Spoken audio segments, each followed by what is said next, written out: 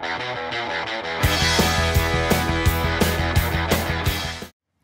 it's Don Skaggs again with Empowered Inventing, the one place where we try to help you take your ideas, turn them into reality, and do that by helping you change your behaviors. Change those bad inventing behaviors and entrepreneurial behaviors to good inventing and entrepreneurial behaviors.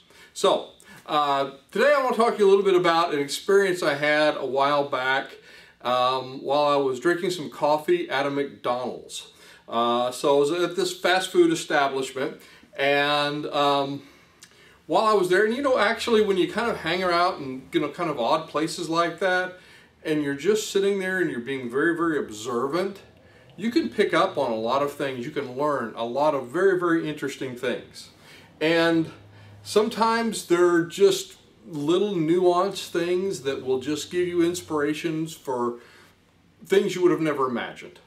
And this was the case for me. So I was in there and I was watching the waste management technician go through and pull out the garbage bags. And they were actually clear garbage bags. I don't know if you've ever seen some of the fast food restaurants. Most of the garbage bags are clear. They're not dark like these are. But so they pull it out and it's just full, and you can see what's on the inside. It's all of these half-drunk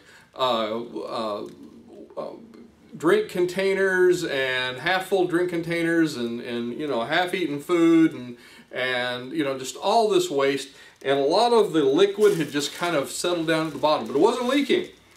So she tied this up, she took it out to wherever they take their garbage out to, and then she put another one in. And this is what really got me, is she got another one out, and I figured out her secret of why it wasn't leaking, because these were kind of like thin bags, the thin clear bags that they use in the fast food restaurants.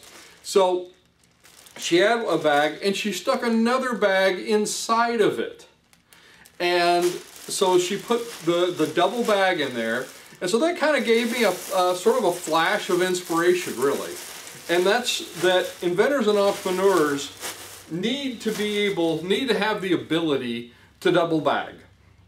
And what do I mean by double bagging? Well, I mean have a plan B, have a backup plan, have a contingency plan.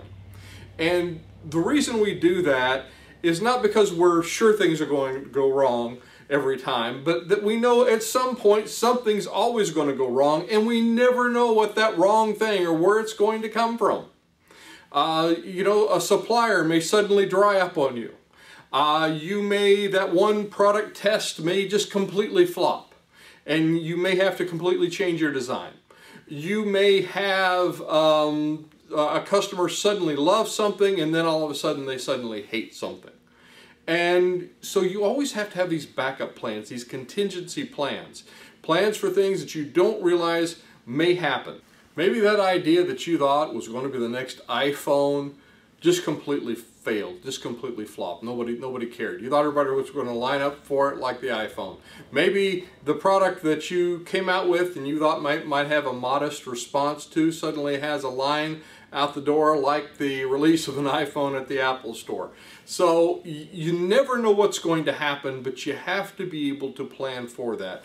A lot of times we'll do this when we teach our Kickstarter class. Is we say one of the everybody's always afraid with Kickstarter classes or with a Kickstarter campaign rather, that they're going to just not meet the goal and not get the money and fail.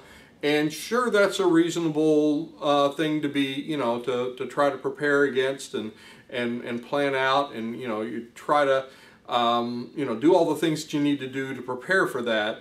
But another aspect of a big Kickstarter failure that people don't realize is if you suddenly have a big demand, you meet your demand, you exceed your demand, and you're like, oh no, now we really have to build this thing. And you really didn't plan for that. And you really didn't plan it out very, very well. Or maybe something that you thought was going to just work perfectly, well, now we're just going to call this guy up and he's going to build these for us, and it doesn't work that way at all. Or, because customers can go belly up. They can go away. We had a mantra. People made fun of me in my business because people that work for me, I think they made fun of me behind my back. I'm not sure, but they used to say, "Oh yeah, Don Skaggs, 3 quotes for everything," because that was, I said, yeah, I don't care if we're buying pencils, we get 3 quotes for everything. We always have a couple of backups in there. So I always have backups, always double bag, and that way when the garbage, that unromantic part, that the ugly parts of being an entrepreneur, having a startup, being a business, being an inventor, when those ugly parts start to happen, those ugly, nasty things that nobody wants to talk about, or nobody can romanticize very much, it kind of like taking out the garbage. When those things happen, you'll be prepared because you'll be double bagged.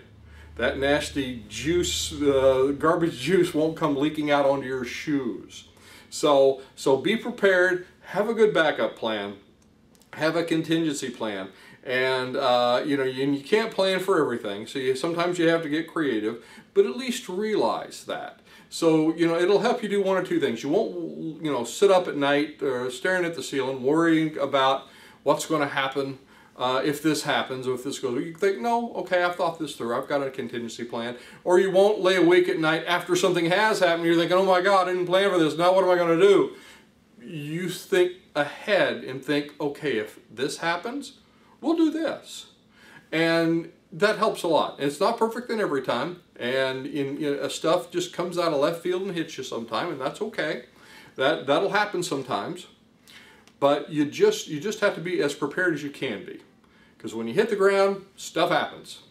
So anyway, I hope this was helpful. Again, I'm Don Skaggs. This is Empowered Inventing TV. Check out our website, empoweredinventing.com. We've got new things we're coming out on our website all the time. And I will look to see you at the next meeting, workshop, one of our online classes maybe, or on the next video.